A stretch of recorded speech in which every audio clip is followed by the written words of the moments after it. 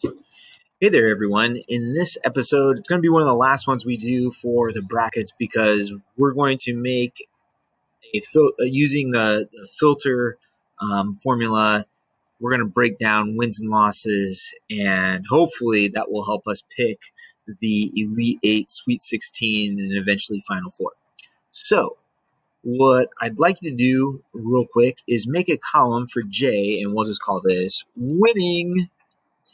And we are going to, instead of having to type win, loss, win, loss, win, loss, what we're going to do is we're going to go to data, and we're going to go to data validation.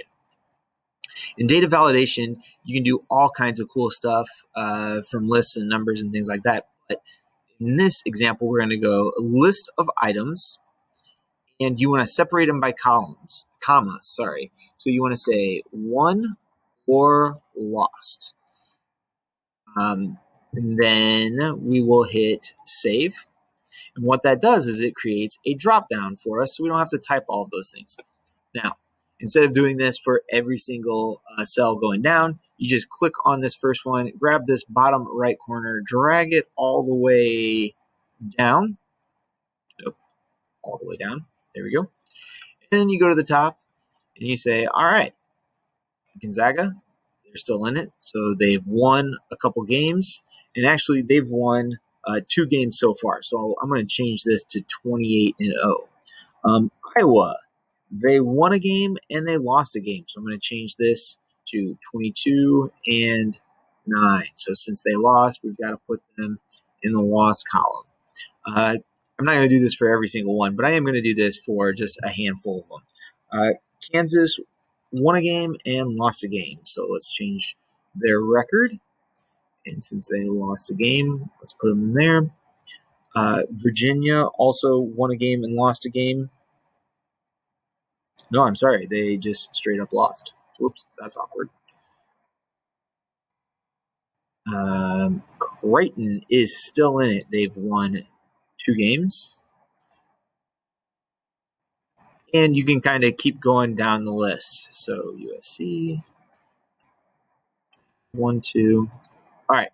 So I'm going to take a timeout right there, and then I'm going to show you, hey, let's go ahead and make a filter over here. So let's hit the plus sign, start a new sheet. Let's rename this winning. We want to query in our header. See there. And let's bold that. And we want to filter in, we want to filter in just the winning teams. So what we need to do there is we need to highlight this column J for our winning. We need to go to data, and we need to name that range. And we are going to name it winning. And it's J to J. And now let's go back to that and create a filter. So equals filter, bring in all of the data. We want winning to equal the word 1, close parentheses, and we can do that. Now you'll notice maybe in yours that this doesn't get brought in, like it doesn't say win or loss. It should say win for just these teams. So what we need to do is we need to go back to our teams here.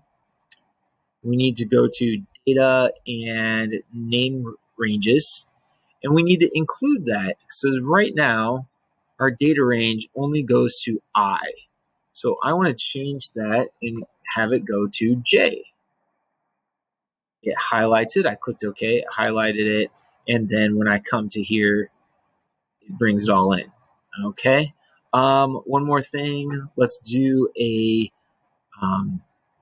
conditional format there so we can easily see our color schemes that I've been doing are the more wins you have, the brighter green you are, the less wins you have, winning percentage you have, the red you are, and in the percentile right in the middle, you're yellow.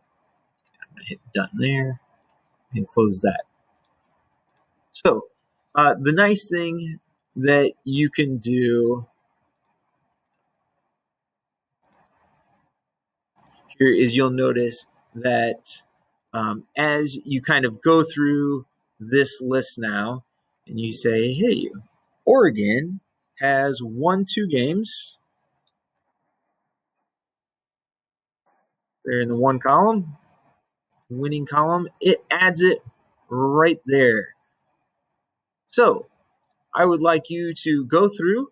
You can use this website right here. It tells you the games that they've played, who the winner is. The winners, of course, move on. Has their record right here before the tournament. So you'll notice Gonzaga is 26-0, but right now they've won 2 games, so they're 28-0, and as you can go down the list. Okay? And as you kind of come across some teams, you'll just you'll just fill this out. And as you can see, many teams had really, really good seasons. This tournament has been a wild, wild ride.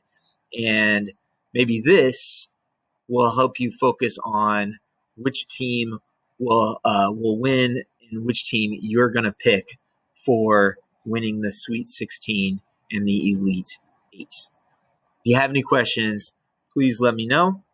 And good job.